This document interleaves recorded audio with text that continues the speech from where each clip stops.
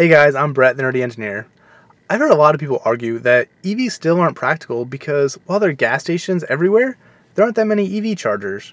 Well, in this video, I'm going to try to debunk that myth. We all know there are a ton of gas stations throughout the US. Heck, there's practically one on every street corner in most cities. But let's look at the actual numbers and see how they compare. According to the data, there's anywhere from 120,000 to 170,000 gas stations in the US. It's actually surprisingly hard to get a solid number. That's a lot of gas stations, but it's actually not as many as I would have guessed. To be conservative and give gas stations an advantage, let's use the high end of 170,000 for our comparison. For the EV chargers, there's a lot of different types, but let's start off with the most famous of them, and that's Tesla's supercharger network. As of early 2018, Tesla had over 4,000 superchargers at 500 different stations or locations. For our comparison, I'm only going to use the number of locations or stations, not the number of individual stalls. And Tesla is not sitting still. Elon recently tweeted that there are thousands of superchargers in the permitting and construction phases right now. You can check out Tesla's supercharger map online to see all of the existing supercharger locations along with the future locations. All of the red icons are the existing superchargers that are already open, and the gray icons are future superchargers. As you can see, over the next year or two, Tesla plans on adding a ton of superchargers.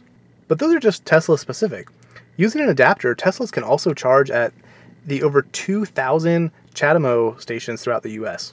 Now, I'm not advocating for Tesla owners to go out and buy a CHAdeMO adapter. They're pretty expensive, and I don't have one. I've never felt like I needed one.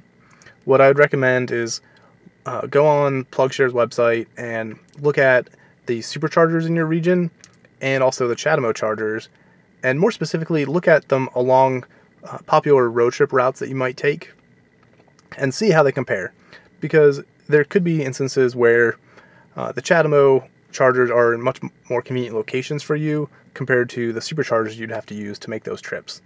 So in that case, it might make sense to get a CHAdeMO adapter, but I think for most people they can get by just fine without having one. Maybe these people are onto something. These numbers really aren't looking that great so far.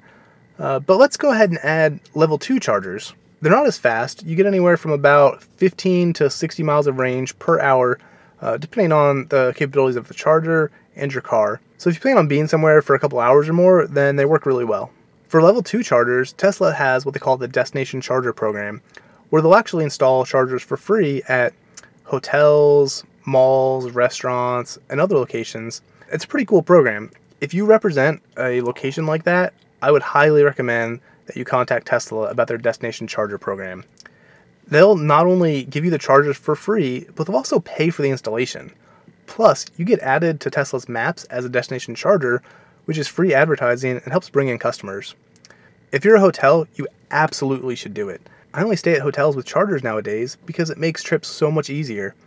So if you're a hotel and you don't have EV chargers, then you're missing out on a lot of customers. Tesla has over 3,000 destination charger locations throughout the US. However, there's a ton of other level 2 chargers that I call just universal chargers, and those are the typical J1772 chargers. All Teslas come with an adapter that lets you charge at any of the J1772 chargers, or the typical universal chargers. Now get this, there are over 35,000 level 2 chargers in the US, not including Tesla's destination chargers. There are a slew of different universal charging companies and networks.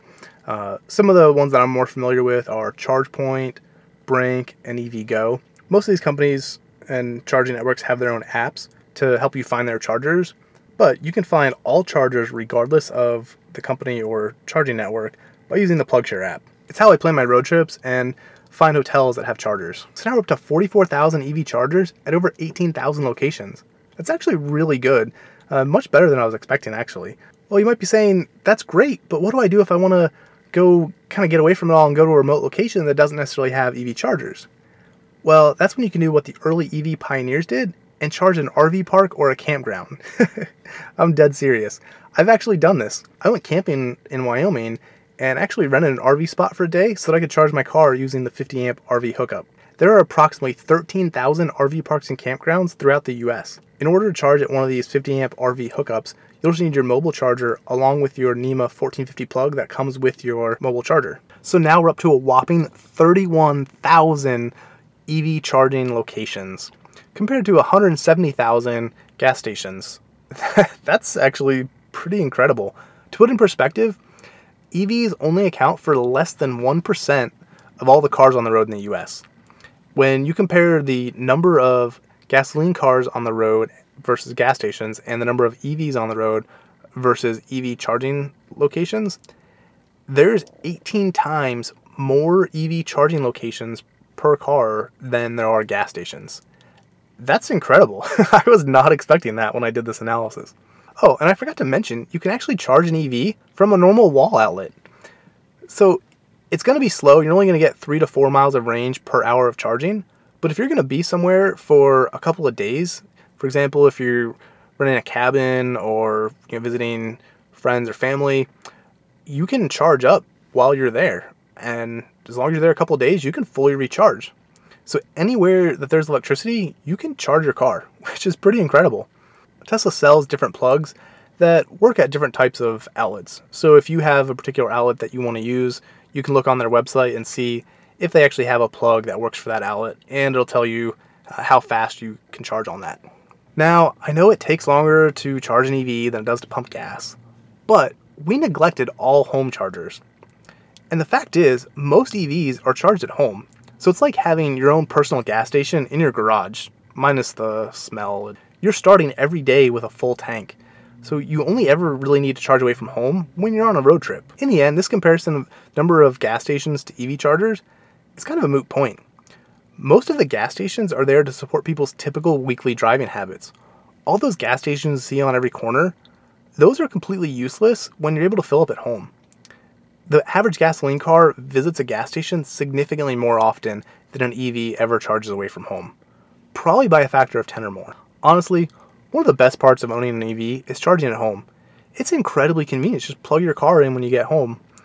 And let's be honest, nobody enjoys going to the gas station. It's always an inconvenience. They're usually dirty and they smell bad. But as this comparison shows, the EV charging infrastructure is already pretty incredible. And it's only going to keep getting better as more EVs hit the road. So what do you guys think about the current state of EV charging infrastructure? Do you guys agree that it's actually a selling point and not a negative? Let me know in the comments down below. I'm curious to hear what you have to think. Also, if you're considering buying a Model S or a Model X, then don't forget to use a referral code. You'll get free unlimited supercharging for as long as you own the car. I'll put a link to mine in the video description down below. Or if you're using an owner advisor, then you can just give them my referral code. If you enjoyed this video, don't forget to like it and also subscribe to my channel if you haven't already so you can see my future videos. And don't forget, you can follow me on Instagram and Twitter. And as always, I appreciate you guys watching, and I'll see you in the next one.